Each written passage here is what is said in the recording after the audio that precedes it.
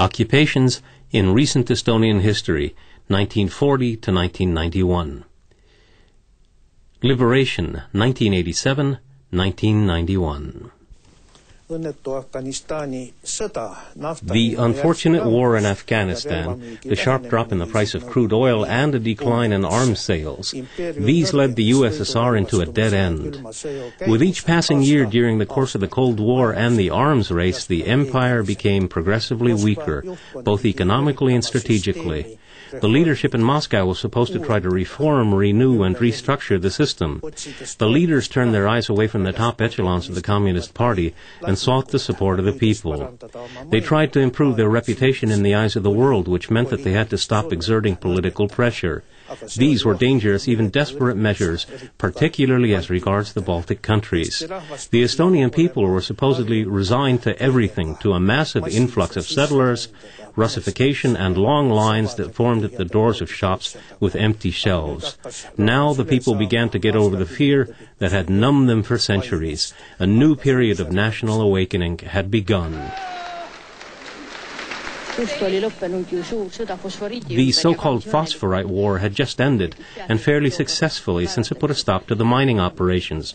That was when we set up the Estonian Group for the Disclosure of the Molotov-Ribbentrop Pact during the summer of 1987. At the outset, 4 persons belonged to that group: Tiit Madison, Heiki Ahonen, Jaan Kõrb, and myself, Lagle Parek. At the beginning, we weren't thinking of Hirve Park or demonstrations. We thought that we were going to wage a big war on paper. We turned to the Estonian newspapers with a public letter asking them to print the text of the Molotov-Ribbentrop Pact, including its secret protocols. In August 1987, the time was not yet ripe for the publication of the pact. We received no written reply.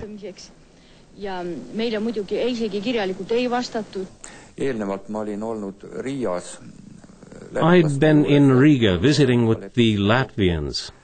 They had marked the anniversary of the deportations in 1987 with a demonstration. We reached agreement with the Latvians and the Lithuanians that a protest meeting would be arranged on August 23rd. We informed an Estonian refugee organization in Sweden, the Relief Center for Imprisoned Estonian Freedom Fighters.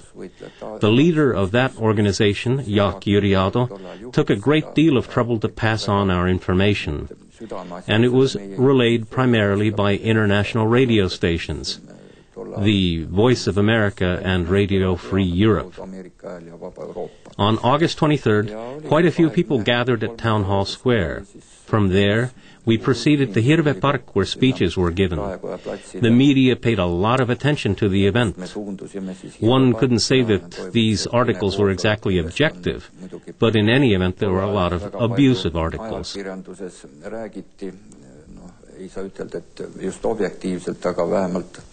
Väga palju sõimuartikleid oli ja tallinlased, võtke aktiivselt osa riigi juhtimisest. The period of awakening. 3 days after the events of Hirve Park, the newspapers published a proposal outlining a program of economic self-sufficiency for Estonia.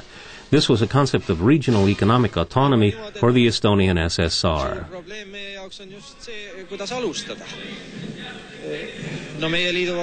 I think the issue of where to start is our big problem. There are enterprises on the territory of our Union Republic that answer to all Union ministries. Others get their orders from joint all-Union and Republican ministries or ministries purely on the Republican level. Not all of these are completely subordinated to our Council of Ministers. It seems to make sense that all enterprises and units that produce things here in the Estonian SSR ought to be 100% governed by our Council of Ministers. At that point in time, to dare to gather in public was something that required a good deal of courage. As recently as February the 2nd, the Soviet police had used dogs to disperse a meeting in Tartu. This demonstration at the Tammsaare monument in Tallinn was unquestionably a moral victory.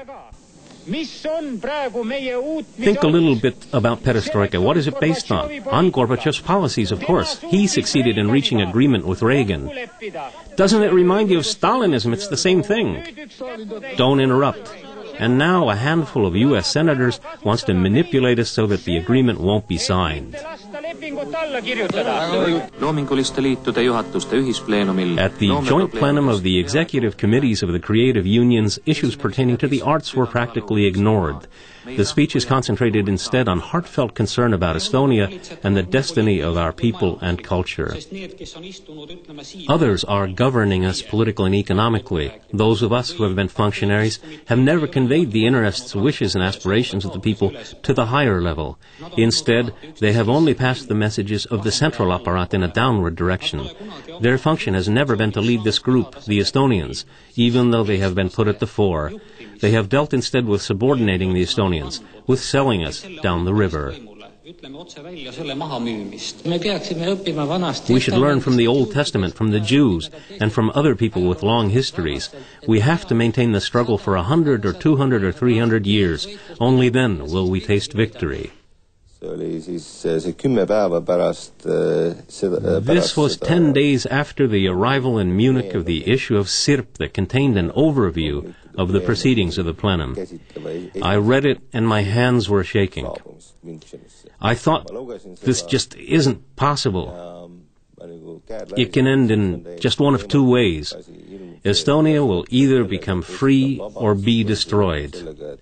They'd simply overstepped the boundary.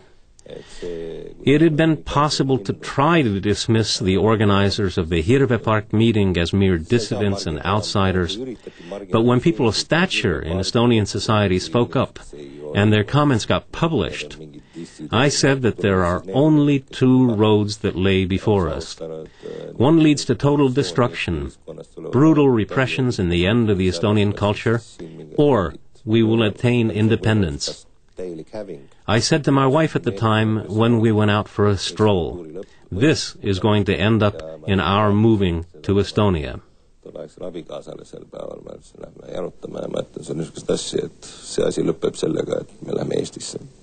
The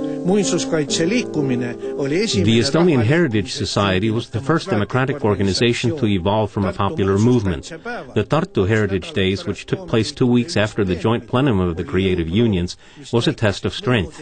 It showed that the authorities had lost the courage to disperse and arrest people. The strength of the Heritage Society lay in the fact that, unlike our freedom fighters, who bore prison sentences and were few in number compared to us, and who spoke the whole truth in one fell swoop, and who went to prison and had a singular and very important historical role to play, we were like the next echelon. Our strength lay in the fact that we would take a partial step over the forbidden line at a time. And consequently, there were many of us. Many people joined us, and soon it became clear that we were causing the flows of ice to buckle and move. The Heritage Days in Tartu turned out to be the high point of the heritage movement.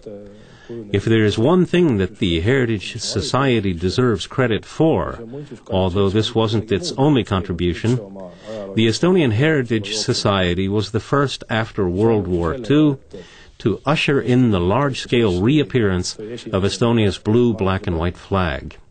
This caused a psychological transformation.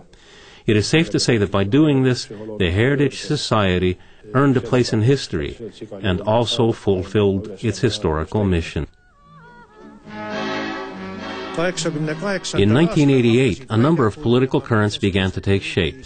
In the space that existed between the internationalist dyed-in-the-wool loyalist communists and the radical national movement, an attempt was made to create a fusion of perestroika and the nationally minded movement. This hybrid type of person attempted to be an Estonian, a Homo Sovieticus, and a communist all at the same time. The Popular Front for the Support of Perestroika, which was founded on April 13th, developed into a large people's movement. Yuri Kukk was a principled freedom fighter. He died in Vologda prison and was buried in 1989 at the Kursi Cemetery. During 4 nights, a spontaneous singing revolution took place at Tallinn's Song Festival grounds. On June 17th, a huge Popular Front demonstration would follow, nominally for the purpose of sending off delegates to a Communist Party conference in Moscow.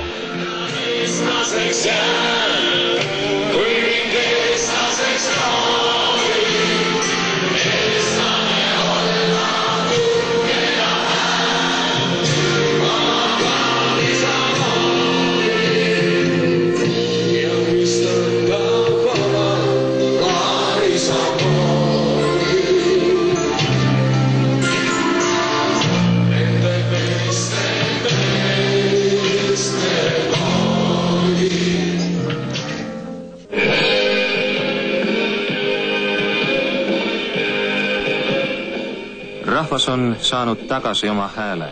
The people have found their voices once again. They sense their power. The meeting with the delegates to the 19th All-Union Party Conference that took place in Tallinn on the evening of June 17th, which was arranged by the Initiative Center of the Popular Front, was an unforgettable experience for all who were present. Big bosses arrived from Moscow. A staff was created on the 5th floor of the committee, and tens of workers were sent to the Song Festival grounds. Lieutenant Colonel Podpolkovnik Yuri Latsev was designated to be the leader of this operative group. This is what the radio traffic sounded like. 1, this is 5, the people are gathering, over. Some minutes later, 1, this is 5. People are arriving from all over. There are thousands of them. Over. A little more time goes by. 1, this is 5. 50,000 have gathered. A lot of time went by, and then Moscow asked, "What's going on there? Where is 5? We were considering sending a backup. 1, this is 5. Soviet power has just gone down the toilet."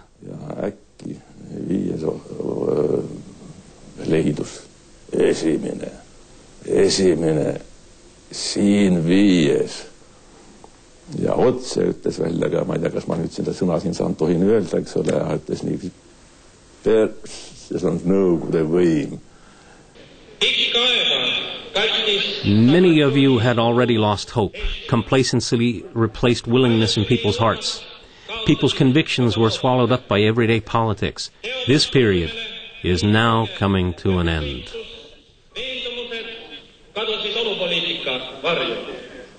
Nüüd hakkab see aeg ümber saama.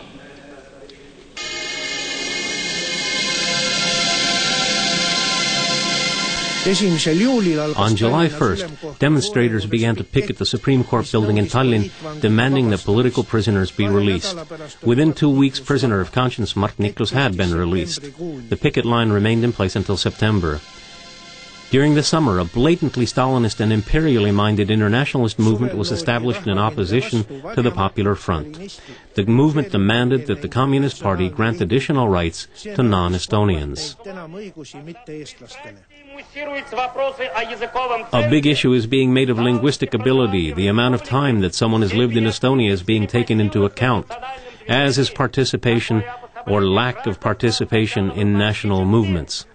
Determination of citizenship based on these criteria would divide citizens into real and non-citizens. In the Soviet Union, there is but one citizenship for everyone, citizen of the Soviet Union.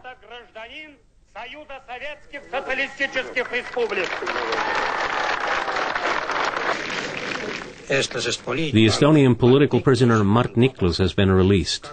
He served 2 sentences in Mordovia, a total of 15.5 years. I don't believe the fact that I was released from hell on earth was an act of humanity on the part of our government. I am indebted instead to international public opinion and the Estonian people.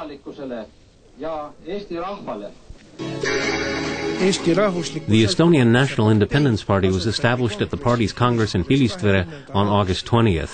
The ENIP called for total political, economic, and cultural independence for Estonia, which put it on a clear course of confrontation with the Communist Party.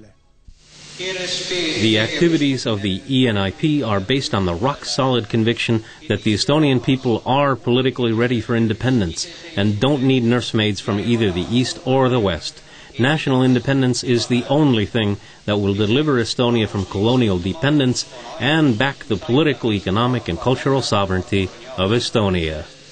Ja tagada Eesti poliitiline, majanduslik ja kultuuriline suveräänsus.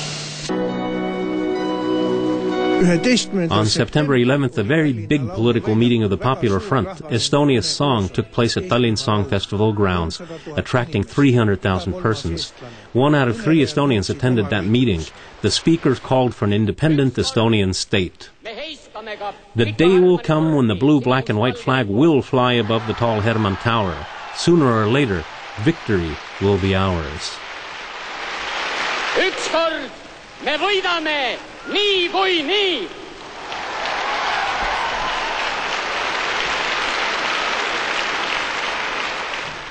The Popular Front for the Propagation of Perestroika was not a political party, but a people's movement. 28% of the members were also members of the Communist Party. People's fronts were established all at the same time throughout the Soviet Union. In 1988, the vision of the People's Front involved Estonia remaining within the structure of the Soviet Union on the basis of a union treaty. The Congress adopted the program of the People's Front, its charter, and resolutions pertaining to the most acute problems of Estonia. A 7-member executive committee and a council were chosen. Changes in the Constitution of the USSR limiting the rights of republics, these were passed on October 21st, were met with a wave of protest. The Supreme Soviet of the Estonian SSR adopted a declaration of sovereignty within the Union. The Presidium of the Supreme Soviet of the USSR responded by annulling the declaration.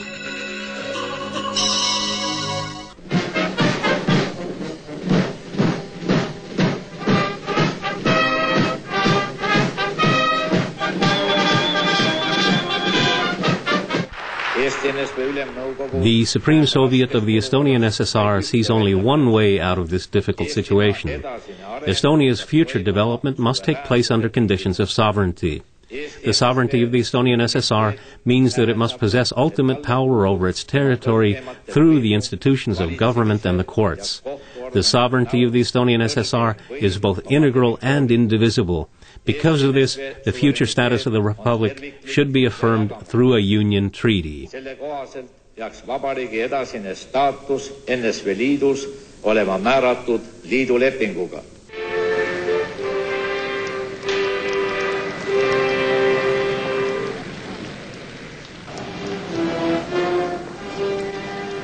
The blue, black, and white flag was made legal again in Estonia as of Midsummer Night's Eve, 1988. Nationally minded circles considered the official raising of the flag above the tall Hermann Tower, under circumstances where Estonia wasn't independent, to be an act of misleading Soviet incitement. Even so, the crowd was moved to tears by the event. The 28th of April, the Nõmme House of Culture. This was the first district of Tallinn where a committee of citizens was established. Committees for the registration of Estonian citizens have also been set up in other parts of Estonia. Honored residents of Nõmme, it is my pleasure to greet you on behalf of the Ad Hoc Communications Working Group of the Committee of Citizens. On the anniversary of the founding of the Republic, the movement of citizens' committees was launched. This movement emphasized the legal continuity of the Republic of Estonia. The committees began to register persons who could prove that they were Estonian citizens. On the 50th anniversary of the signing of the Molotov-Ribbentrop Pact, the peoples of the Baltic states formed a human chain 600 kilometers long, an undertaking organized by the Popular Fronts. 2 million people joined hands in a chain that extended from Tallinn to Vilnius. World public opinion took notice of the human chain.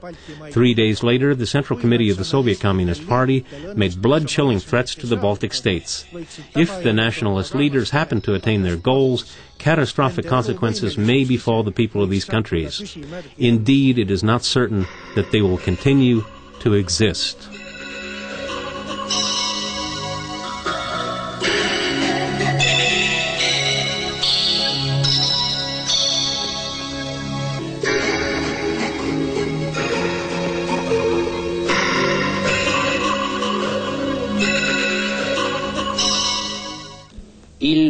Unless we set the record straight concerning the historical events of 1940, regardless of how painful the truth might be, the authority of the Communist Party of Estonia cannot be restored, nor can we make the plans that would enable us to move ahead.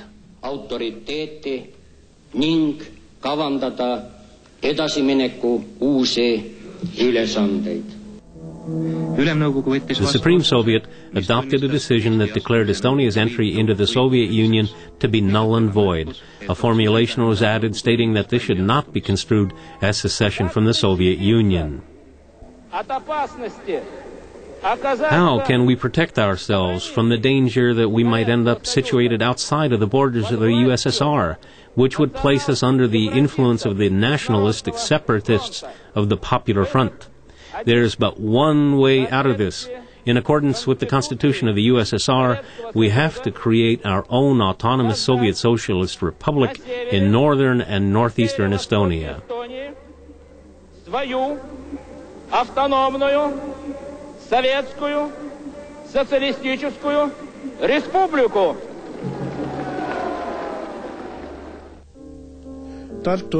In anticipation of the 70th anniversary of the Tartu Peace Treaty, the Presidium of the Supreme Soviet convened the plenary meeting of all people's representatives from all levels at the Tallinn City Meeting Hall to declare Estonian independence. The event helped to draw the attention to the wish for freedom both domestically and in foreign countries. The majority of the votes at the plenary session belonged to delegates who were partial to Moscow. The participation of soldiers contributed to their having the votes that they needed. Velias was able to hold them in check. They couldn't openly oppose him. Still, it needs to be said that the inter-movement and other such things weren't local phenomena. These were movements organized in Moscow. There was an organizing section within the Central Committee of the party. Now we can say it, without beating around the bush, that it did the bidding of the imperial interests of that large state. However, there was also the Department of Ideology, meaning Yakovlev. They were the driving force behind perestroika. To be honest, no one outside the USSR was willing to believe these things. Oli see, kes viis perestroikat läbi. Ja kui nii aus olla, välismaal ei uskunud seda keegi. Estonia had reached a decisive point. How to attain independence, should this be done within the legal framework of the USSR, breaking away from the Soviet Union as one of her successor states, or by staying on the path of Estonia's uninterrupted legal continuity, which neither occupation nor annexation had succeeded in destroying? The question of the moment was how to restore independence in reality, de facto. The Congress of Estonia, which represented Estonia's citizens, and the restitutional approach did not try to assume power, for that wasn't a realistic option. Instead, it declared the beginning of a period of transition that would restore independence. Well, that angle of legal continuity is right, of course. I have no desire to quarrel with you about that. Still, let's go back in time and think about the ramifications of that ideology. To say that we are right and we're occupied, and that we have the Tartu Peace Treaty to rely on and agreed upon borders from that point in history, and we are now going to elect a body that represents our citizens, and this body has the right to assume power, because there was talk of taking power. And then we're going to go to Moscow, and in Moscow they're going to understand that we really are the representatives of our citizens on the basis of legal continuity, and then we are going to be received and they are going to negotiate with us, and the result will be independence for Estonia. Well, in my opinion, and probably in the opinion of other Popular Front leaders, that path would have gone nowhere.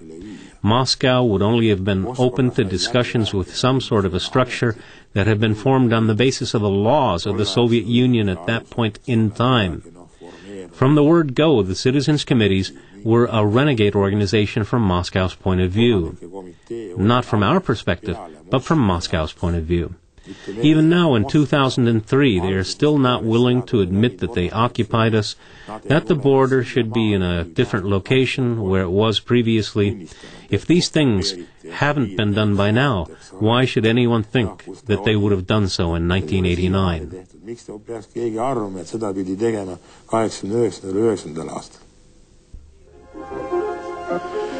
Persons who had arrived with the forces of occupation took part of electing the 12th Supreme Soviet, and they were also among the candidates elected.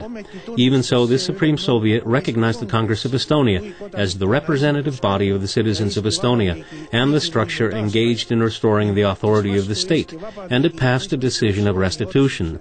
This entailed the uncoupling of Estonia from the Soviet system, and signified the beginning of the period of transition. At the beginning, we didn't really believe that it would be possible to become independent in, let's say, the year 1991. That seemed outside the realm of doability. Our idea was to keep strengthening the status of the Republic. The project basically had two aspects. One of these involved the tax that we had to pay to the Union. A lot of discussion was devoted to that, and it seemed that if you belonged somewhere, it wouldn't be appropriate to not pay. Et kui sa kusagil oled, et ei saa niimoodi, et klubis oled, aga raha ei maksa, et mille alusel see asi võiks käia. So the question was, on what basis, and calculations were made to come up with a formula that would enable us to pay as little as possible.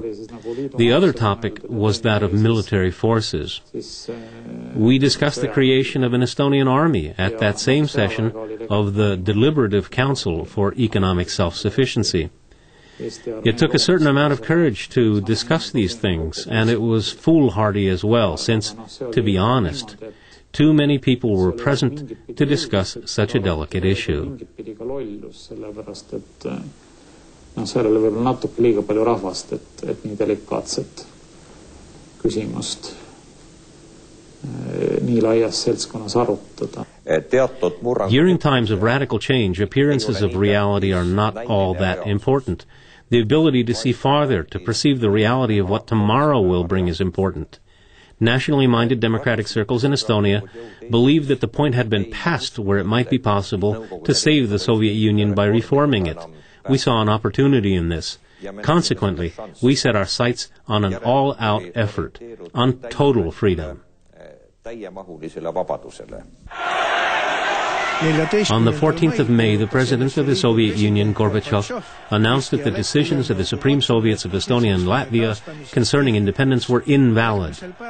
On the following day, the inner movement held a demonstration on Toompea, the seat of Estonia's government, with the goal of tearing down the Estonian flag and running up the red flag. The Supreme Soviet of the Estonian SSR had restored the name of the Republic of Estonia and divested itself of the symbols of the Soviet Union, the flag, the coat of arms, and the anthem.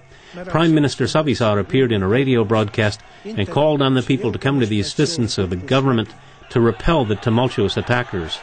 The attempted tour de force of the inner movement failed.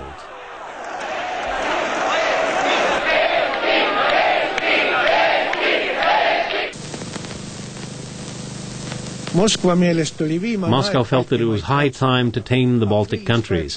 In April 1989, demonstrators had been bloodied in Tbilisi. Now the Gulf War was beginning in Kuwait, and it was expected that the attention of the world would be focused on the Middle East.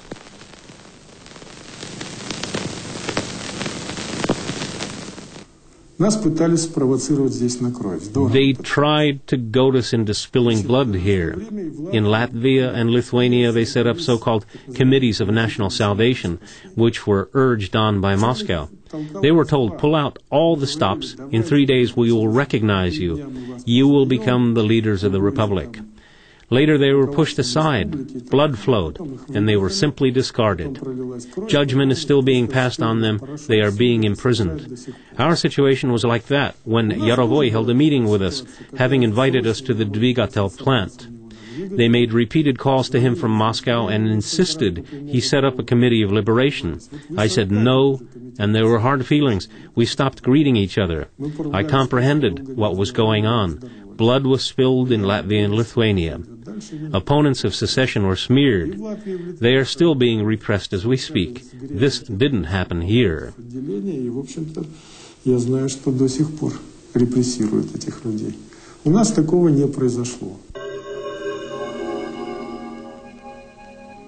In Vilnius, the Special OMON police force killed civilians at the television transmission tower. On the same day, Russia's President Yeltsin came to Tallinn and signed some agreements of cooperation with representatives of Estonia, Latvia, and Lithuania and condemned the use of force. Yeltsin acknowledged the sovereignty of the Baltic countries, even though the disintegration of the USSR was not something he wanted.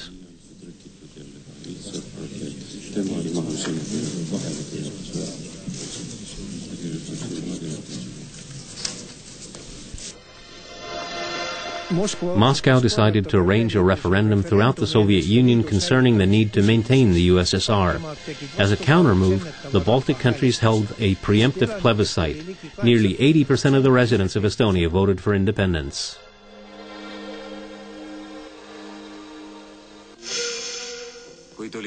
When news arrived of the putsch in Moscow, it was certain that tanks would also arrive in Tallinn.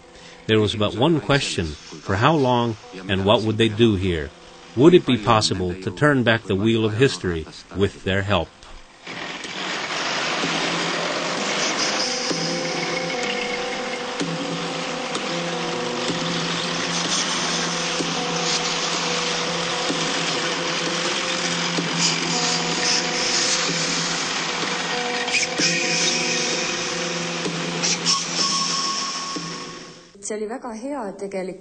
It was good that despite the complexity of the situation, Estonia's political groupings, which differed a lot, found one another, and that a joint solution was found. It could easily have happened that the Supreme Soviet would have declared the restoration of the Republic of Estonia and declared itself the sole legitimate power in the country, shouldering aside the Congress of Estonia. That would have involved a different turn of events, and I believe those political tensions would have been reflected in society.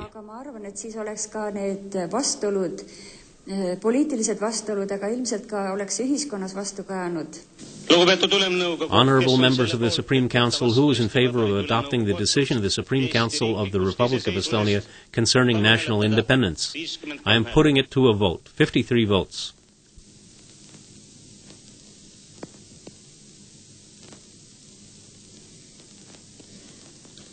69 deputies are in favor of the decision, none against, and no abstentions.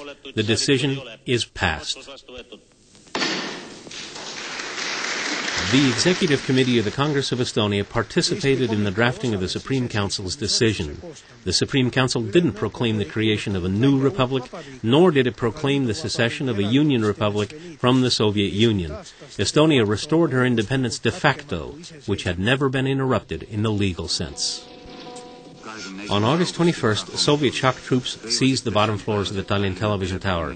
Television programming ceased, but radio transmissions continued. The people were kept informed of what was taking place. The August putsch in Moscow left no choice. The restoration of the independence of the Republic had to be declared. By the 21st, it was apparent that the putsch attempt had failed in Moscow. In Tallinn, no one knew if it would be possible to avoid bloodshed. It was not until the departure of the shock troops that it became possible to exercise all of the functions of a state. Control was taken of union-level agencies, state property, and the border. Estonia re-established her independence a mere 3 days before the 52nd anniversary of the fateful Molotov-Ribbentrop Pact. The armored vehicles departed the area at the foot of the television tower before the sun had set, and during the same night they left Tallinn.